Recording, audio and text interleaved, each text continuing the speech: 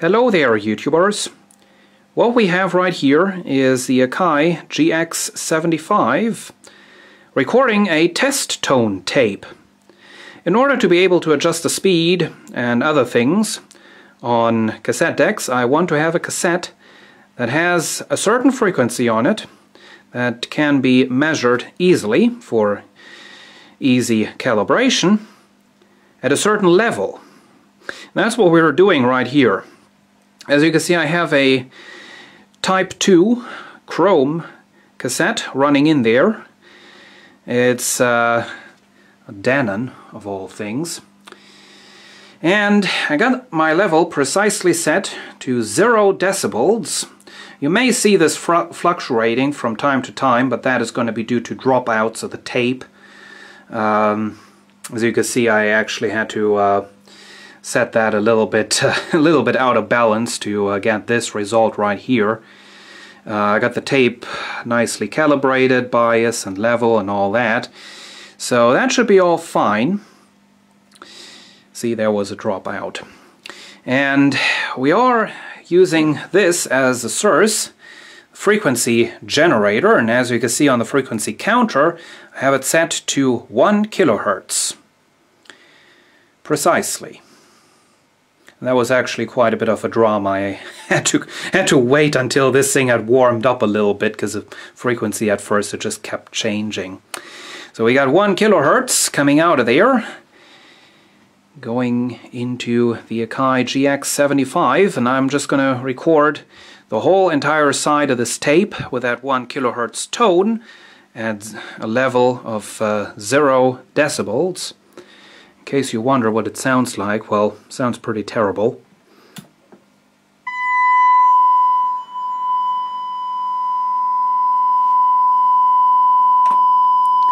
That is the source.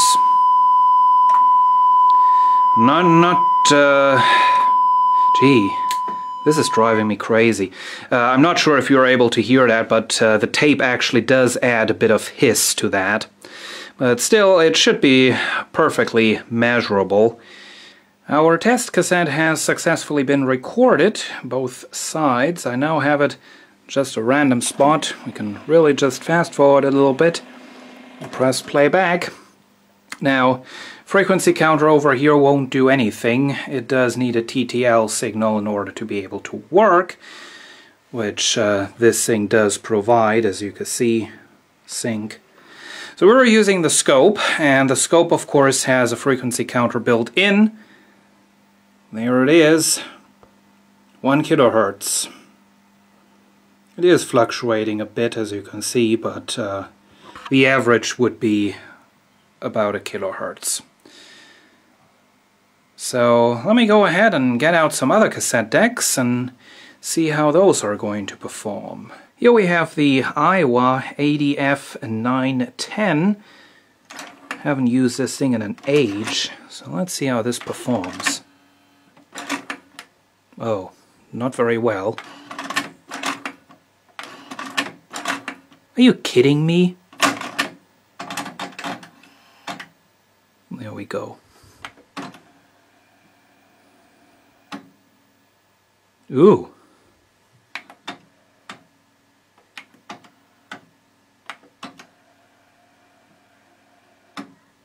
Yeah. The joy of collecting vintage audio equipment. Each time you pull out something to actually use it, it doesn't work anymore. I tell ya, making this video is starting to become real fun. I had to tear that thing all apart in order to be even able to get the tape out again, because that was stuck. Well, here we have the JVC KDV6, which should hopefully work. So let's pop in the tape. Press playback. As you can see, the levels are a bit higher than 0 decibels, but that's actually correct that way. This meter has always been reading a little too high. But as you can see, as we look at our scope screen,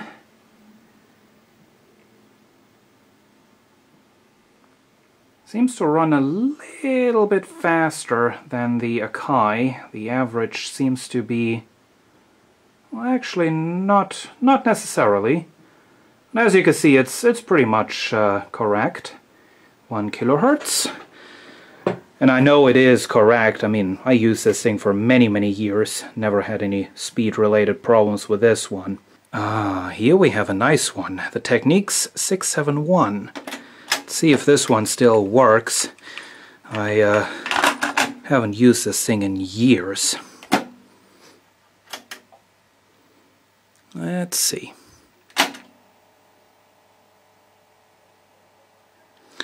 I'm not getting any response. Oh, we're not getting any movement from the tape. This thing. Nope, no chance. Is everything gonna break today or what? That ain't even funny. Oh, it's not gonna work without a tape.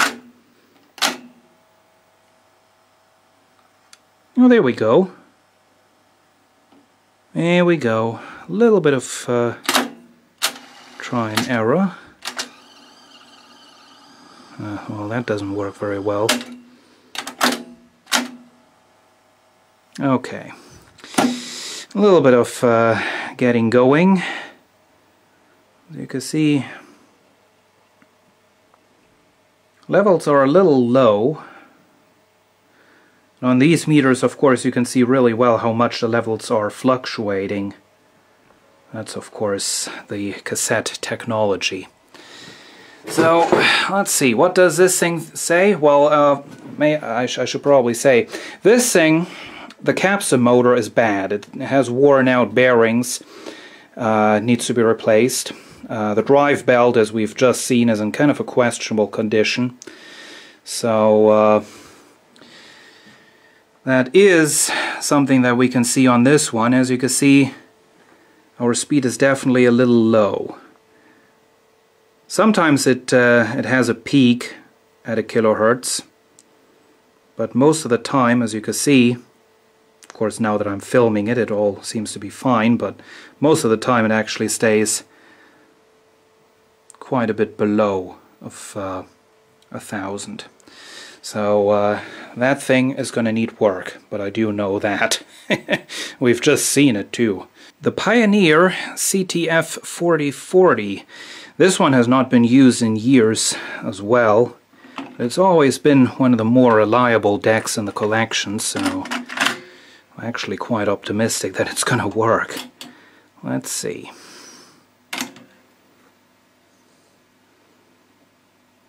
Okay. Level meters are definitely kind of sensitive.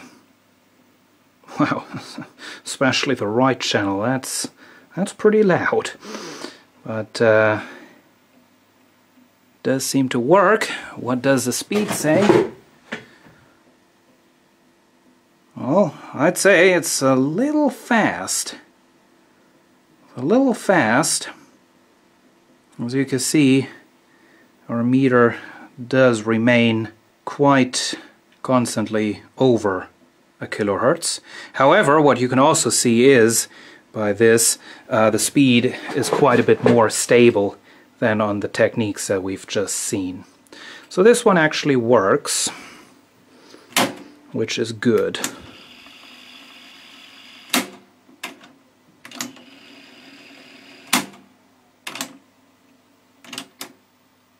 Ooh!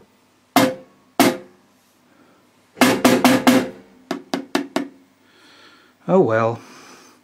Got a third one that's broken. Meter is stuck. Well, it won't move. Crap. Okay, turns out the stuck meter is just a bad record play switch.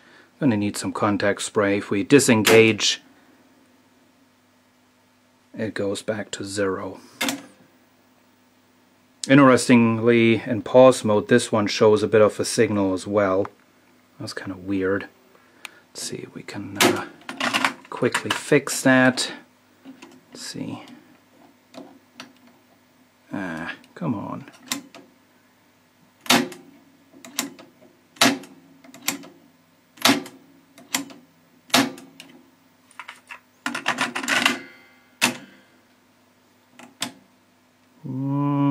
Nope. Well, as you can see, it's going down with the record play switch is definitely going to need some cleaning spray. Oh well, oh well. Here we have another one, the Pioneer CT606. This one I found at the dump. It has never seen any service, never took it apart, just haven't had the time to do that up until now. But I think it does work. Turn it on. Lights are blown in the meters, it seems. Ooh, okay. Okay, we got an output volume on this one, so if we set it all the way up, the meters are going to go all the way up. Anyway, as we look at the scope,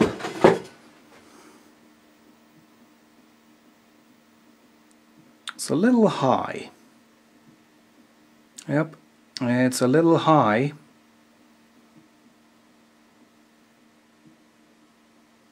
Ooh, that's some dropouts right there.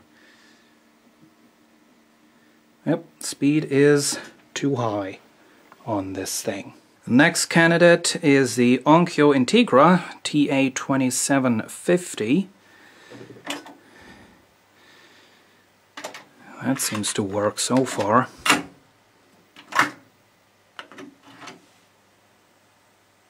Okay, that doesn't look too bad. Levels are a little high.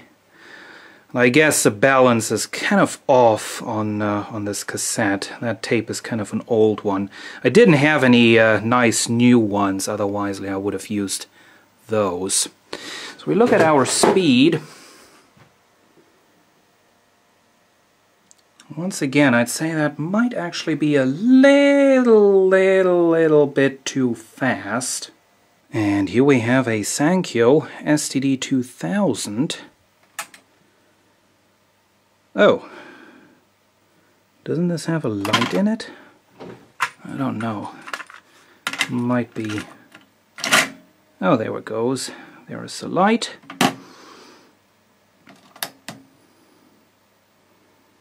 Once again, this does have an output level regulator, so you can adjust it. Wow, as you can see, that's actually pretty much spot on.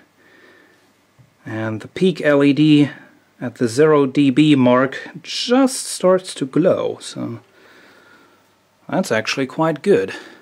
Let's take a look at this frequency. Oh, seems to be a little on the low side. Really just a little. You can see we are getting up to the 1000 kilohertz or 1000 hertz quite often. So that's not too bad. So that's the Sankyo. And last but not least, another Pioneer, the CTF 500. This one has got a worn out motor and possibly a bad belt. Well, we'll turn on. See what this does. Well, levels are kind of high, so you can see. Turn off the Dolby and put it into the chrome position for accurate readings. Let's see what this does. Oh yes, the speed is low. That's definitely low. As I said, that has to be expected. The motor in this thing is bad.